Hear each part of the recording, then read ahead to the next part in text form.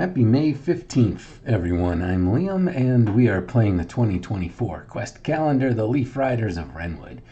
Yesterday, Ivy defeated her internal monsters and beat the curse. Her curse has lifted. Good riddance. Then we explored the top of this floating desert island that we're on. We walked into some quicksand and took a wound before we were able to relax and extract ourselves. And we left off here at Area 6. A suspicious tunnel made of hedges and other plants. And that is where we left things. So let's see what adventure is on the calendar for us today. Those do not look like friendly plants. Approaching a tunnel hidden within thick bushes, a distinct hissing sound catches your attention. As you draw nearer, large and menacing plants come to life, lunging at you with a fierce hiss, intent on attacking. Okay. I don't see any hidden icons here. 3 plants. We're going to attack, do damage, defend, and there's a Constitution roll. Let's see what that's about. Constitution. If the enemy dealt damage to you and your Constitution result is less than this number, you are poisoned. If you're poisoned, at the end of each page, roll d20 plus Constitution. If you fail, take a point of damage. Okay.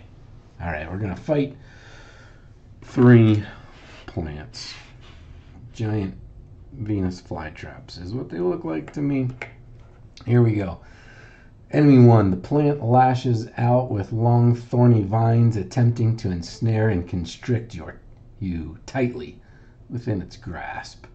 We need to attack and beat armor of 14. We get a 10, and our attack is +6. So we beat it. How much damage do we do? We're going to roll 2d8. Here's an 8 and another 8. 7. Oh, we killed it. That's 1 enemy down. Enemy 2. The plant releases a cloud of noxious spores, attempting to choke and disorient you. We're going to try to beat a defense of 13. 16, we easily beat it. And now we want to do 8 points of damage or more. 6. That's not enough, so it will attack us, right?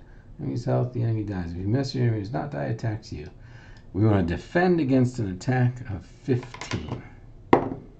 20, natural 20. Very nice. We get a boon die that we get to hold on to.